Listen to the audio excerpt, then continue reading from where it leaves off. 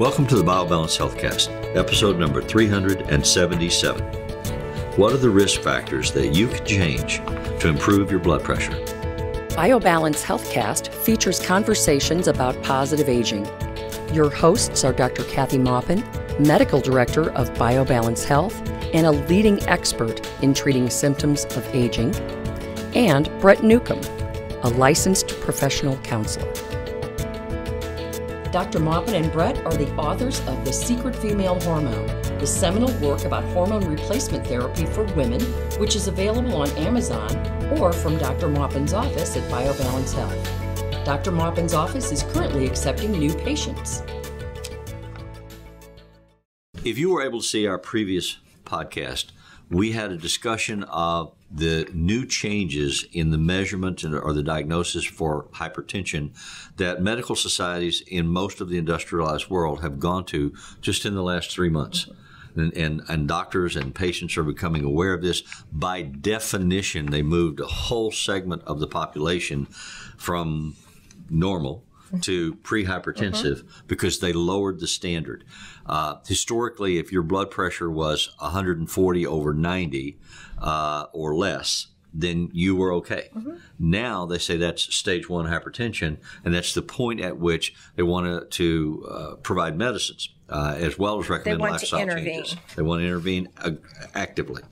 Now the critical blood pressure numbers to watch and be aware of are 120 over 80. You need to be below 120 on the systolic side and over 80 on the diastolic side. That reference, systolic and diastolic, has to do with the force of the pump of the blood that's going through your blood vessels. That's the systolic. And the diastolic side is the amount of pressure that remains in your blood vessels when the heart is at rest, when it's refilling itself before the next pump. So both of those things matter over time because they impact different things. The systolic can if it's not working where it needs to be working, can represent a clogged artery, like a clogged toilet, and the heart is trying to push harder and harder and harder, and you exhaust that muscle, and eventually you tear it, you have a heart attack. The diastolic is the amount of pressure that remains in those blood vessels, and under constant states of too much pressure, they become brittle and stiff and build up plaque, which increases the level of pressure. So all of those are bad things. Yeah. And there are some things that you can't do, and we discussed this in our previous podcast, you can't do much about that do impact this, that do complicate it. Things like aging and genetics and stuff like that. And race. So today what we want to talk about are things that you can do. If you and your doctor become concerned, if you get a notice to say, well, we were watching this before, but now we have to do something because the standard of measurement has changed and it's become more serious because we want to keep you alive longer, keep you healthy longer. And what we've learned is we need to do this now. This is a positive step into preventive medicine. So what you'll notice is if you went to the doctor and they never talked to you about your blood pressure, they look at it and they go, oh, yeah, this is fine. Yeah. Then now, even at the same blood pressure, now they're going to sit you down and go, well, you have pre-hypertension. Yeah. Meaning you have to do something about your lifestyle and your diet and your exercise and maybe take supplements, but you don't need medicine You yet. can't ignore this. And you can't afford to ignore this. Yeah, you can't ignore it because we'd like to prevent you from having to take hypertensive medicine. And that would happen if you continue your life as it is, as you age. So they will probably tell you to lose weight and exercise more and then walk out of the room. That's usually what they have time for. But you should take that seriously and investigate it more because that's very important. Obesity increases the risk of hypertension, heart disease, and diabetes, all things that cause heart attacks and strokes. So these are things that you have to listen to. It's not because the fact that you have hypertension is so scary. It's the fact that hypertension inevitably leads to these other diseases. And those you should be afraid of. Yes. And the one that everybody is kind of hearing about more and more in America today is obesity. It's because obesity leads to heart attack and death, and it leads to diabetes, which leads to heart attack and death. But also leads to hypertension, which leads to those things. All three of these things like the pawnbroker sign, all three of them are dangerous and will kill you. So any of them that you can reduce your exposure to, your risk for, can help your longevity and your healthiness. So losing weight is not something just for January and February every year. Bikini season is coming. It is something that you have to look at and decrease your carbohydrates, decrease the fact that you don't eat anything until 6 o'clock at night. That's really bad for your body. Right. That shuts it down, and then you dump food on it and it doesn't know what to do with it, so it makes fat. So that is something that you really have to look at. And then you have to do some exercise every day. I don't care if you don't think you have time to talk on the phone, exercise and talk on the phone. You have time to text your friends, get on a recumbent bike and text your friends while you're on the recumbent bike, but exercise, do something. Walk wherever you can walk, climb stairs instead of take the elevator. Any little thing that you can do. I used to laugh at a friend of mine that would go to the gym to work out. And she would drive around and around the parking lot for 10 minutes looking for the closest to the door I've seen that before. so that she could go in and work out. Mm-hmm. And I would laugh at her and say, why don't you park way out here where there are plenty of parking spots, and we'll walk in to the gym and then work out. And she wouldn't do it. She wanted to be able to, and I don't know if it's because when she finished, she wanted to faster back to her car or what. But I don't know. It became a joke between us for years that or going to the grocery store or whatever, but she always wanted to park. That's part of the problem with the industrialized societies. We drive everywhere. Yeah. We don't walk. We have segways. Segways. Yeah, segways. We have things that we don't need to put out any energy for. I mean, we used to ride bikes and walk. Yeah, well. Anyway, so being overweight and lack of exercise are two things that lead to hypertension. And the thing about exercise is it dilates the blood vessels, and it actually helps you think more. So if you think that you're working harder and it's benefiting you more to work harder for half an hour, that extra half an hour every day, then you're not really able to do it effectively if you haven't exercised that day. My son has a job at he's a tech engineer at a modern engineering company. And when we went out to look at his new company, his workplace, they were proud to show us all of their desks are convertible from sitting to standing and anywhere in between. So they want them to stand for a while and work, and sit for a while and work, and stand for a while. Because they're at computers all day, and that's really difficult. Sitting all day will kill you. It will. Over time. The accumulated effects of that are damaging. And so let me say something about being retired. Being retired means you don't have a schedule anymore. So what you do is if you don't have a schedule, you just sit and sit and sit, because there's nothing to motivate you to go do anything except to make a meal unless you put a schedule in your life, which is very important to keep you active and to keep your brain working. You need to have time set aside to exercise, time set aside to sit, time set aside to work around the house, not just sit, stand. That's not going to be enough for you to stay healthy. And that's what happens to us when we don't have a superimposed schedule by somebody else that gives us a schedule and says, you have to do this, which is what happens when you're working. Right. So you should, for your brain's sake and your heart's sake, set up a schedule. And every day at this time you exercise. And every day at this time you talk on the phone. And it makes it easier to do if you schedule it and habituate it. Right. So you want to do that as much as you can. That's in your own best interest. And that helps your blood pressure, but it also helps you stay alive and keep your brain active longer. So there are components to obesity that we've done other podcasts on, and we'll refer you to some of those. Reduction of sugar intake, and especially in pre-processed or prepared foods. They put so much of that, and a lot of it you don't even know is sugar. It's corn syrup. But the corn syrup is all sugar. And Americans are addicted to sugar from corn syrup that pervades the processed food diets that we eat. I think I've said that when I tell patients that I'm managing their food intake, and I look at them, they've brought in this huge sugared soda thing, and they're trying to lose weight. And I'm like, you're going to have to just take that out of your life if you want to save your life, because that is just corn syrup and colored water. And they look at me like I have just taken away their their last friend. You drive through rural areas of sad. America, and you see people with what they call big gulps, which are like 40 But it's ounce not just rural. sodas. Well, that's where, in my experience, I've seen it the most.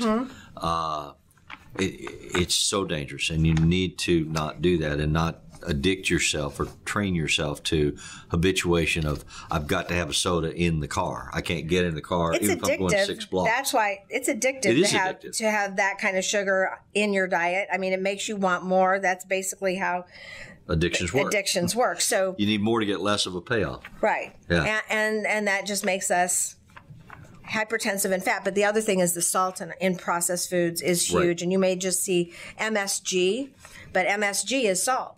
And salt increases your blood pressure. Monosodium glutamate. Right. Yeah. So you can't eat a processed food without a bunch of salt in it. So that's something that you have to be aware of. Fresh foods and simple foods are the best. And stay away from salt. Don't add salt to your food. It's already going to be added in anything you buy that's prepared. If it's in a can, it's already going to have salt in it as a preservative. Some have sugar as well. And or a taste enhancer. So it's and best. so there's an adjustment you have to learn. I mean, you'll eat these foods and say, oh, they're too bland. But that you can change that over time. Your taste changes. So you don't find it to be bland. If you haven't eaten that type of food for, say, 10 days to 2 weeks, it won't taste bland anymore. So we talked about two of the things. There's a series of things that we want to mention that you have some control over and you can do something about to regulate your risk of hypertension. One we've talked about is obesity, and the other we've talked about is exercise. Third thing we want to talk about is overconsumption of alcohol, which doesn't mean that you can't drink. But the recommendations are for an adult male, 5 ounces of wine a day, 1 glass. No, it's actually two glasses for men. Yeah. And 1 glass for women because of the size difference. And that's it. Any kind of alcohol or red wine over, red wine has always gotten a really good recommendation for, I'm not exactly sure what part of red wine is better than white wine or alcohol, but all alcohol is a poison. And poisons dominate your liver, and so your liver can't get rid of anything else. We were having... I drink wine as well, but I don't drink a lot. We were having a discussion a few weeks back with our engineer friend of ours who was curious about how was it vodka or gin had carbs or no carbs? Whether they were carbs or no carbs, and I had always been taught they were carbs. Right. And then so we then did some investigation, and it's not a carb, a fat, or a protein, which is all foods. It's a poison. It's a poison. That's what it's categorized as. So the reason it's a poison is because it dominates the liver, your liver enzymes, and your body has to get rid of the alcohol before it gets rid of anything else because it's a poison. So your liver does nothing else, and it makes you hypoglycemic, not hyperglycemic, and insulin resistant. Insulin resistance is what gives us fat. Okay. So you want to watch, be aware of, and this is not a moral argument. This is a medical statement about balancing your level of alcohol consumption. Because it increases your blood pressure. Yes. Not decreases like everybody says it does. And then tobacco consumption is another one. Tobacco, nicotine itself, whether you chew it or you smoke it, causes your vessels to develop plaque and not be so elastic. It becomes stiff. And hypoxia, which when you're smoking nicotine in a cigarette or a cigar, hypoxia is the carbon monoxide that it produces in your lungs. That actually causes damage to your blood vessels, and it causes them to constrict, and they stay constricted if you smoke all day. So that is really bad for your blood pressure. And over time, it's not just your blood pressure, but your skin too. I mean, you see people everything. that have been lifelong smokers, and it's like their skin is tanned from the smoking. If we can't motivate you by trying to say we can keep you alive, we'll motivate you by your vanity. Yeah. Because smoking really makes you're gonna be ugly. Yeah. People come in and go, what can I do about all this crepey skin? I'm like, well, you smoked for 30 years. I mean, it's very hard to fix that. Yeah. You know, we use lasers and stuff, but it's not going to look like somebody who didn't smoke for 30 years. Yes. So vanity, I'll use either one to get to somebody to do the right thing and take care of themselves. All right. So stress. Stress. Yeah. If you can moderate the amount of stress that you carry around day to day, how much do you worry? How much pressure are you under? How fast are you trying to go? If you're a type A personality, we were discussing that before we started filming today. Type A personalities can have a heart attack and say, oh my God, I have to change. And they will change for a little while, typically. And then they fall back into a lifelong pattern of being type A, and they start embracing more stress, more commitments, more expectations, more performance demands, my job. If you can't say no, you might be type A. Yeah. They fall over dead. Yeah, but that kind of stress constricts your blood vessels as well and causes your blood pressure to go up. Blood pressure going up causes plaque and other diseases. So that's something that it's hard to tell an audience of many people what to do with their stress. It's something that if you can tolerate yoga, that's a good thing to do with stress. If you like to, you should do something you like every day that decreases your stress. Enjoy, not just, if it's playing an instrument or singing or watching a movie. You should have something you enjoy every day, and that usually drops your stress level. Well, there are a lot of recommendations that people like me will make, that therapists will tell you. Find something to laugh about. Laugh every day. If a good belly laugh every day will keep you alive longer. It reduces your stress. Meditation, what we call a 10-minute vacation or a 10-minute nap, power napping. But if you can sit somewhere in your car, if you're driving point A to point B to make a sales call, if you can take 5 minutes and just close your eyes and do deep breathing. Take slow, steady breaths. A 5 count in, hold it for 5, exhale for 5. If you can regulate your breathing, do 5 or 10 deep breaths, which reoxygenates your blood supply, but it also lowers your level of tension and stress, and it'll lower your blood pressure. All of these things are win-win. Those are good advice. So there are things that you can do to moderate your stress, even if there are still critically important things to take care of. The way that you approach them, the way that you attack them, work smart instead of work hard. And those are learnable skills and techniques that you can do. If you're not very efficient because you're tired or you're stressed out, then you're not doing as much work as you think you are. You're just spending more hours doing it. Run around like a chicken with his head cut off. Now, that's an old country saying. I grew up hearing that. And when I was about 12 years old, my father required me to take a live chicken and prepare it for dinner. Oh, my goodness. And we... Oh, no. I can't do that. Chickens will run around the yard without a head. Thank you. With blood pumping up and arms flapping. And Brett. It's pretty... Okay, so now we're going to talk about... Now you've stressed me out. Oral birth control pills. Yeah, this is one that... the people who have a family history of high blood pressure often will elevate their blood pressure. Even if they're young and healthy, their blood pressure may go up when you start taking oral birth control pills. So if that's you, your gynecologist does your blood pressure every time you come in, because that's one of the things they're looking for. So your OBGYN will be looking for somebody who, we just put you on birth control pills. Oh, your blood pressure's up. We have to find another form of birth control. So, or a different type, but usually it's a different kind, like a Mirena IUD or something like that, because that's not good for you to have hypertension from just taking birth control pills. Okay, so moving from those into like food awareness and diet awareness specifically, there are things that we know that can have an impact, like calcium and magnesium, vitamin D. You were telling me that, these are all especially for African American populations, vitamin D is very important, critically important. So this is something that's in it is opposite what you might think. But the darker your skin is, the less vitamin D you absorb from the sun. So I absorb less than probably you. Yeah. So, and the darker the skin, the less you absorb. So it is very important for people who have dark skin to take vitamin D for a multitude of reasons. But one of the reasons is because low vitamin D causes high blood pressure. So that may even be a factor in why African Americans have more high blood pressure and heart disease. So one of the things you have to do is get your blood level to 100, not 40 or 30, whatever the lab says is normal. that's just normal for the average Joe. But if you have dark skin, you need to have a much higher vitamin D level. Okay. So that's very important, and that will help. And that will help bring down your blood pressure without medicines. All right. I don't mean stop your medicine. I mean you could decrease your dose. Iodine. K2. Iodine is very important for your thyroid, and if you're low thyroid, you'll have low blood pressure.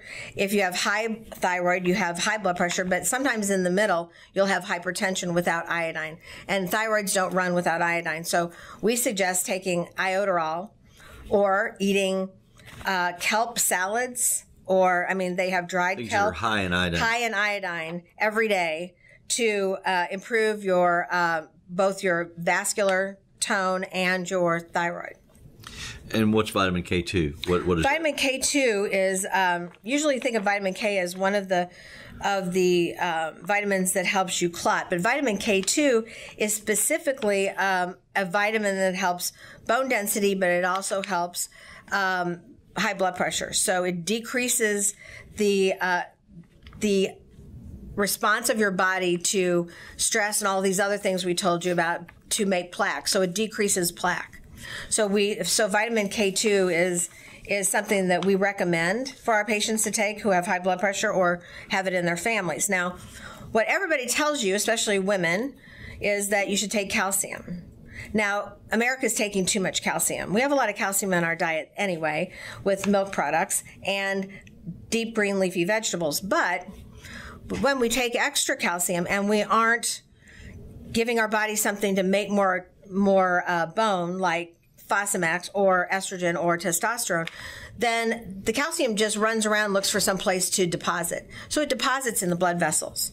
So we're taking too much calcium. It's looking for a place to go, and then it stiffens our blood vessels. Build up the plaque? Yeah, it helps build up plaque. So that's not actually a great idea. If you are taking estrogen, you can take and you're not drinking any milk products, and you can take a moderate amount of calcium, like 600 milligrams a day. So with milk products, we say ice cream, cheese, dairy. Yeah, anything made with milk, ricotta cheese, which is like cottage cheese. Anything that's a milk product has that in it, has calcium in it. Okay, so what we were talking about today are things that you can do through the choices that you make to increase the likelihood that you can control your blood pressure, keep it from getting high, keep it from becoming hypertensive. Some of those things are physical things that you can do, like lose some weight, regulate the amount of salt that you ingest, the amount of sugar that you ingest, exercise regularly. Some of them are things that you need an awareness of. Am I at an increased level of risk, say as an African American or somebody with darker skin, that I don't get enough vitamin D? Or do I live in an iodine sink like the Midwestern part of the United States where there's no iodine in the ground, and so it's not in our foods from farming. So we have to add it as a supplement. So there are supplements that you can take, regulate your calcium, regulate your iodine, regulate your magnesium. There are things that you can think about and that you and your doctor in consultation can plan a strategy for you so that you can maximize your opportunity to regulate your blood pressure and avoid becoming at risk to getting all these diseases like kidney diseases and diabetes and obesity that'll kill you. And heart disease. So you need to save your life now and not have to backpedal later when you're really sick. It would be worth it. I mean, really worth it. Hopefully. To do this now. It's not really hard to follow these rules. You don't want to do it after you had a heart attack, after you've damaged that muscle that's so critical to your survival. It'll never be right again. It's never perfect after you've damaged it. The direction we're moving in. Yeah, we want you to be preventive and not be sick and to live your life healthy. Thank you for listening. Email your questions or comments to podcast@biobalancehealth.com. You can find the BioBalance Healthcast on iTunes and on YouTube. For more information about bioidentical hormone pellet therapy and other reverse aging solutions, visit biobalancehealth.com or call 314-993-0963. You can find Dr. Maupin on Twitter @Dr. Kathy Maupin and on Facebook at facebook.com/biobalancehealth. Find Brett Newcomb at brettnewcomb.com.